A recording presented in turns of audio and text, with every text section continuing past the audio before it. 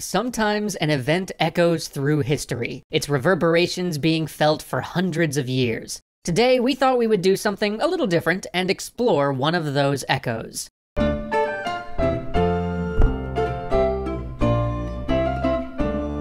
Unlike most of our episodes, this one is going to be a lot of conjecture. It's going to be James's take on a particular event in history, some speculation. And as such, it's not necessarily correct. Rather, it's an idea to be explored and debated, to be examined to help us think about why and how events unfold in our world today. And it's important that we do such exercises from time to time, to practice not only thinking about what the facts of history are, but also what their consequences may be. So, without further ado, Charlemagne spent the beginning of the 9th century kicking around basically everybody in Western Europe. As a result, he ended up with an empire that spanned from what is now Spain to Germany to Italy. He got himself called emperor, and many thought that his conquests might be the beginning of a Roman Empire restored. Then, he died. Tragically, but also luckily for his empire, by the time he kicked it, he had only one son left, so the empire passed from his hands to that of his son basically intact.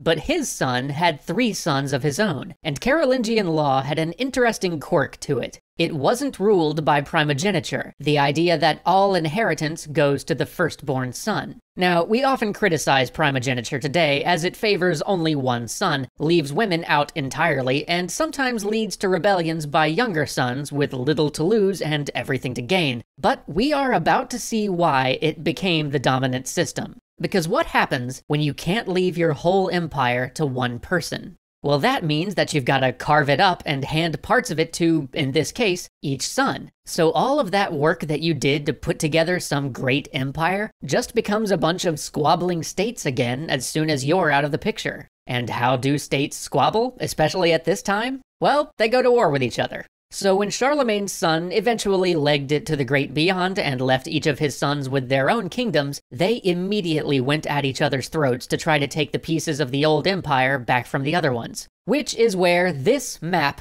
comes in. Now, the first thing you will probably notice about that map is that it is completely bonkers. Whether or not you know anything about Europe, you can probably tell that this middle country is completely untenable. It's got an enormous border to guard on both sides, and it's surrounded by larger, more cohesive states. And if you do know anything about Europe, you're probably even more confused, because this makes no sense geographically. I mean, it's filled with mountains and rivers, and yet those features aren't being used to define much of its borders. But in terms of population, it's even weirder. The Western Frankish kingdom is mostly Franks, or French. The Eastern Frankish kingdom is almost entirely Germanic, but the middle is just a mix of everybody. Germans, French, Italians, and people who considered themselves none of those 3. That middle kingdom just feels kind of haphazard. And sure enough, its 2 bigger, more sensibly formed neighbors on either side basically roll over it pretty quickly.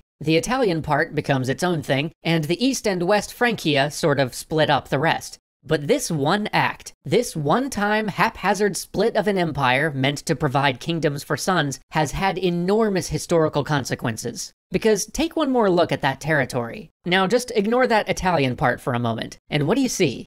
What you're left with is a place that a surprising number of the major Western European conflicts of the modern era have been fought over, and even more have been fought in. Let's just look at the list. We've got the 30 Years' War, the 9 Years' War, the War of the Spanish Succession, much of the pre-Napoleonic battles of the French Revolution, the Franco-Prussian War, World War I, and, within the realm of argument, also World War II. Why is this the case? Why do so many conflicts erupt right here? I would argue that it's because of the way that this one haphazard decision to carve out a kingdom for sons made centuries before interacted with a notion that came centuries later: national identity. Because Western Francia would eventually become France, and Eastern Francia would eventually become Germany, but no clear line was ever established as to who that middle bit belonged to. And because the middle bit contained both French speakers and German speakers, people who both neighboring nations would consider ethnically part of their nation and their lost people, the 2 biggest powers in Western Europe would continually get into conflict over the issue. And that part about national identity is key, because for a little over 700 years after Middle Francia fell apart, this wasn't really an issue. Sure, there were some conflicts here and there, but not of the severity or the frequency that we see thereafter. While Europe was simply a bunch of fragmented kingdoms where people had more allegiance to their local noble, or at best their king, than some idea of a nation, any disputes were based on the desires of feudal lords, on questions of birth and rights by title, rather than some idea of the national boundaries of a state or the unity of a people. But as those ideas of national identity begin to take shape, that decision, made more than half a millennia before, begins to influence events in ways that no one could possibly anticipate when it was made. And we see this all over, mirrored in our world even today. Even today, we see haphazardly drawn borders slowly being redrawn to fit sensible geographic and demographic boundaries, to reunite peoples who were separated by a line on a map that wasn't greatly considered when it was drawn. And as with this region, we often see that boundary being redrawn in blood.